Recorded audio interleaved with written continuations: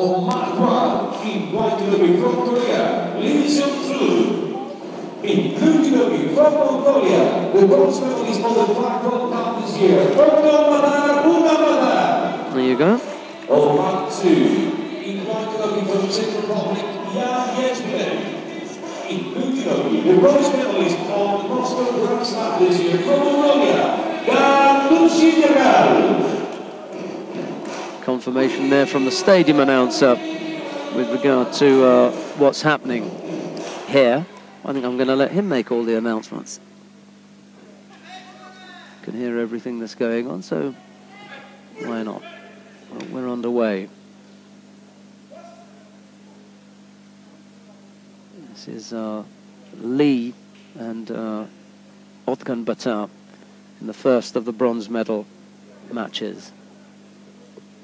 Lee in the white judogi, Otgonbaatar in blue, and they have a quite, I don't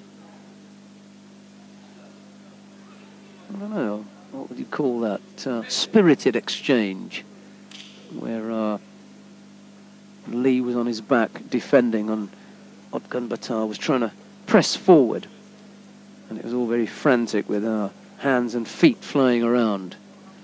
I think Otgonbaatar probably caught one of Lee's feet on the cheek. He got one in the chest there. Unintentional, just a little bit high spirits. Anyway, there's no score. We get back underway. First minute has gone already.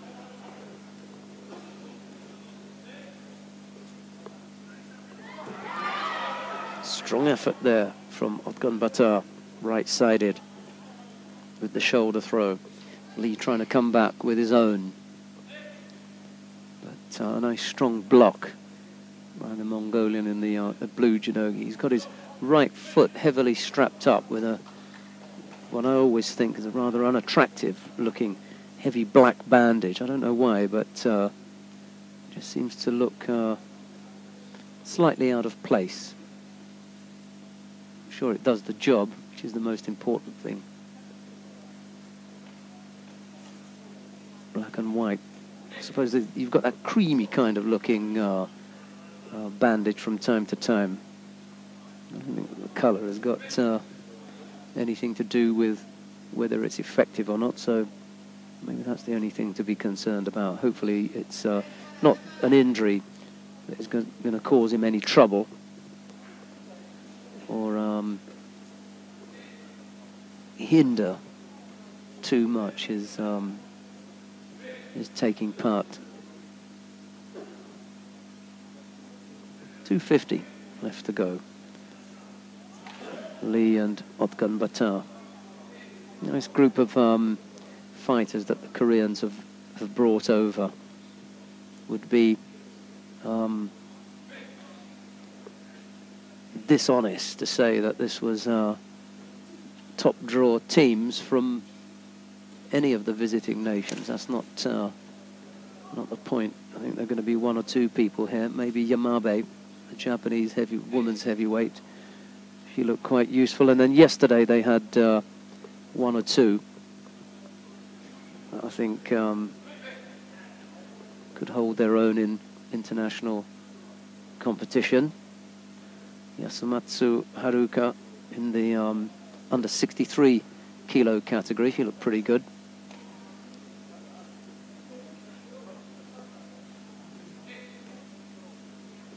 Maybe in the under 52 kilo category as well. A Japanese entrant there, Hashimoto Yuki. Those two in particular, I think look good. Jongbo Kyung of Korea, she won the under 48 kilo category. It's another one who gave a good account of herself. And then Ganbat Bolbatar, but he's been around for a long time.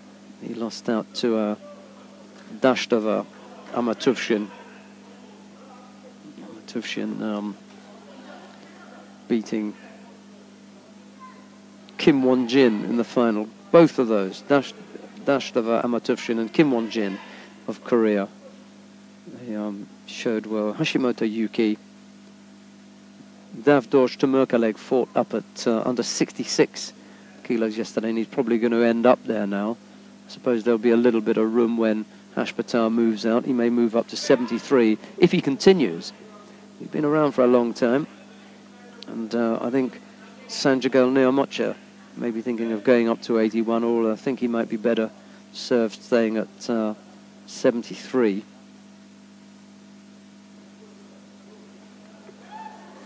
That's probably it for the ones to look out for.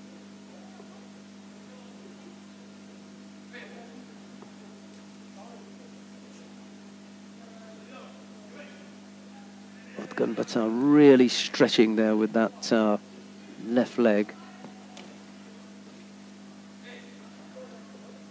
Couldn't quite get enough weight behind the attempt to move Lee. Just over a minute left to go.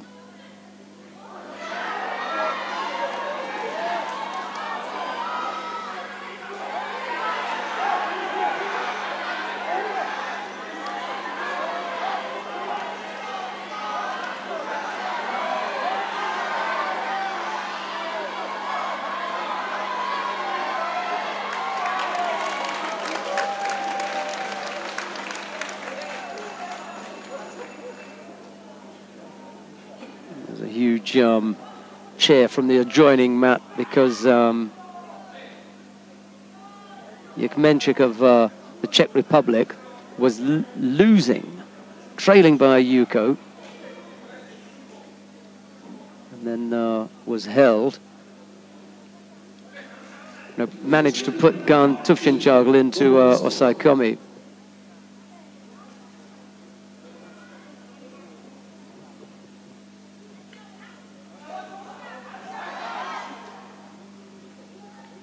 Odd seconds left here, though. Lee and Otgonbaatar.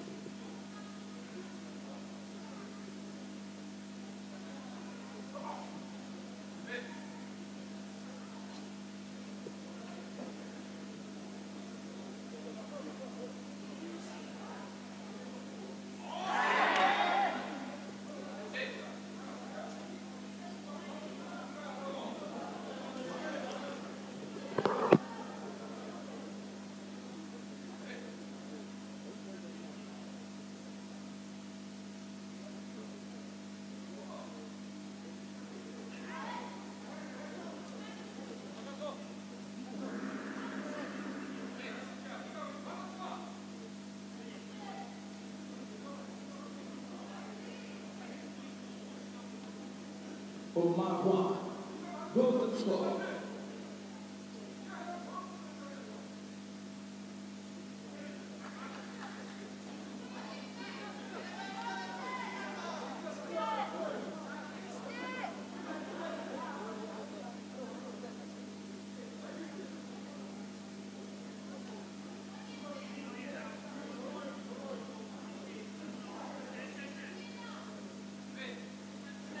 Golden score period is underway now. Lee and Otgonbaatar, and there's also a golden score on mat number 2. That one is continuing there.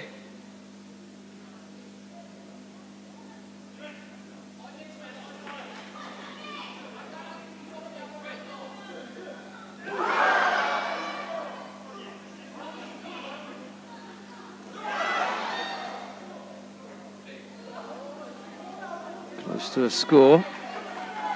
Lee living dangerously there.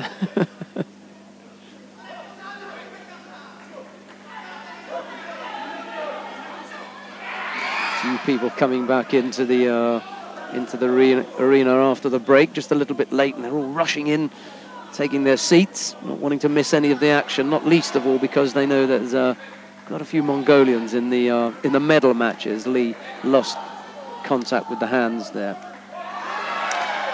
and he picks up a warning. So the scoreboard now completely symmetrical as far as scores and warnings are concerned. It really is a golden score here. Otgonbaatar was close. That was a good effort there. Oh, that was close. Lee really came up with a good attack. Just couldn't finish off to put his opponent on any part of the scoring part of the body. 2 minutes left to go.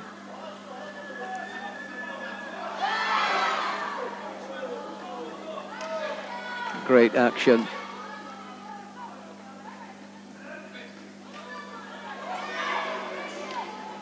A lot of tension now as the clock ticks down with 1:50 odd left to go.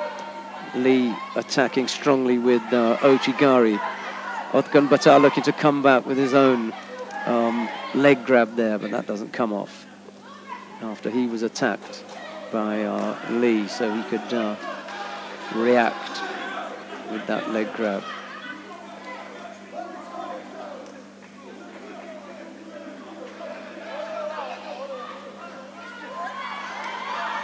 Lee, another good effort. He's certainly given everything in this fight. 1:20 odd left to go. Well, Otgonbaatar comes up with the winning score. Baljinyam, the Mongolian coach,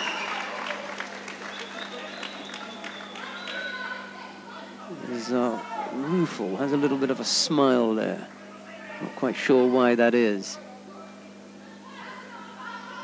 His man has won. And so too on mat number 2, Gan Tuvshinjagel throws Yachemnik of the Czech Republic for Ripon. So both the bronze medals there going to Mongolia. On mat 2, bronze medal fight for medal 81 kilo. He sort of reasonably cleverly worked that, did Otgonbaatar.